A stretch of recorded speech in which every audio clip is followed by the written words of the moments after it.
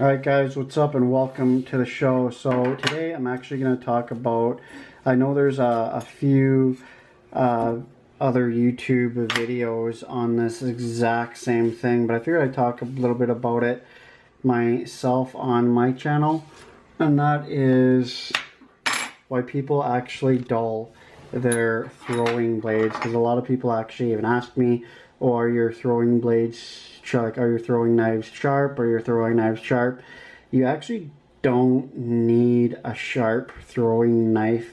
A lot of people, what they do, like a lot of competitors and serious knife throwing people, what they do is they actually take a file or like a Dremel tool, and they'll actually purposely dull their blade because it's actually like the only reason you need a sharp knife is to actually cut stuff, slice stuff.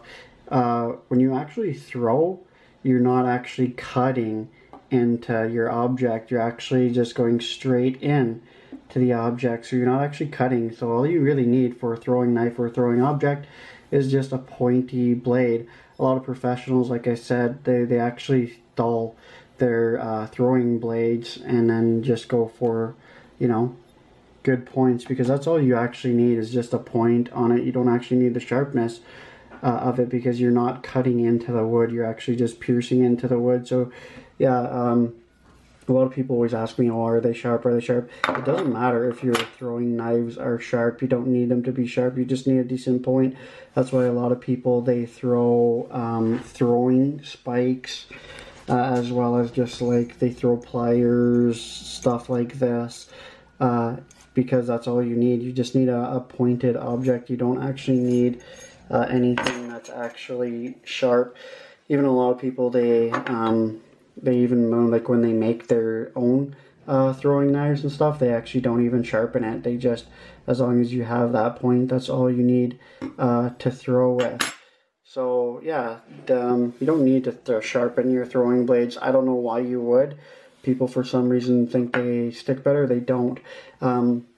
A lot of people actually do this because of the simple fact that like when you do half spin throws, you actually grab it by the blade and you throw it by the blade. So you don't want it to be sharp, because like when you're actually going to grab it by that, this is how you would actually grab it. So you're going to cut yourself when you actually throw it. So you don't actually want to cut yourself or anything like that. So again, when you're doing half spin throws, you're going to throw it by the blade. You don't want to actually cut yourself when you're throwing it by your blade. You want that actual dull blade.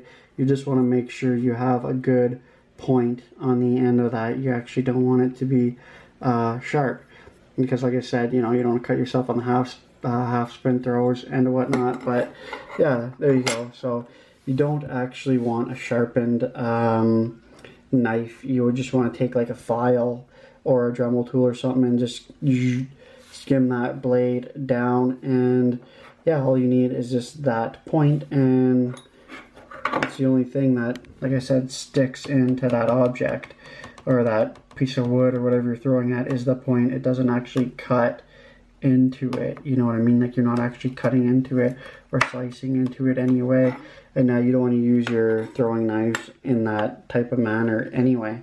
So anyway, all you need is a point on anything. You don't actually need them to be sharp. So that's my 2 cents, my little video. Like, comment, subscribe.